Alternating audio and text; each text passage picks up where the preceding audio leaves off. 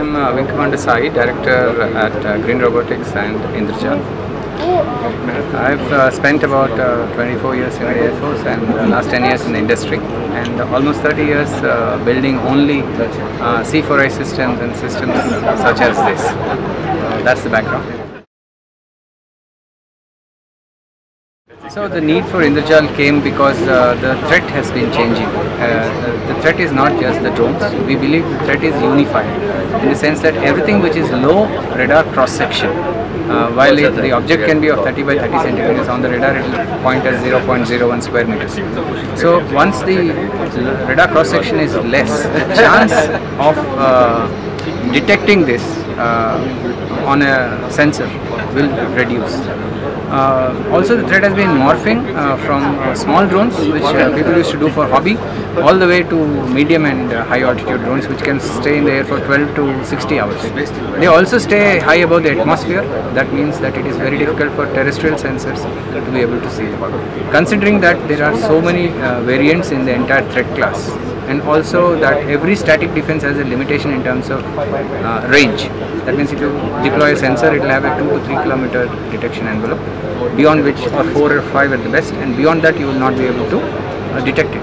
Now, if this is going to be the situation, to protect a linear border, you may require 3, 4, 5 or 20 systems to protect a border of 20 kilometers.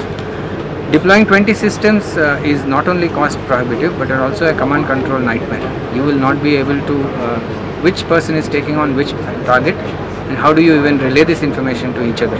So this kind of complexity will arise. So what we've decided to look at is deploy a distributed network of sensors. This is the same problem is applicable also for the effectors. The effectors also have a limitation in terms of range. There will be a range of 0 to 1, 0 to 2 kilometers for effectiveness. So necessarily it means that the effectors have also got to be pushed out where they are most effective. So they have also got to be distributed in the entire network. So for distributed sensing, distributed engagement and centralized command control, we build the Indrajaal. So with the Indrajaal, we can actually take on an area of 10 by 10 kilometers. We can also take on an area of 100 by 100 square kilometers because of the various artificial intelligence power technologies that we brought into the mix. Indrajaal is a very wide area deployable system. We are looking at active deployments in border areas, national capital regions, population centers essentially. There is also a lot of inquiry coming in from the petrochemical industry because it's pretty vulnerable to a simple drone dropping on top of it. There is also active inquiries from international communities which are engaged in internal conflicts.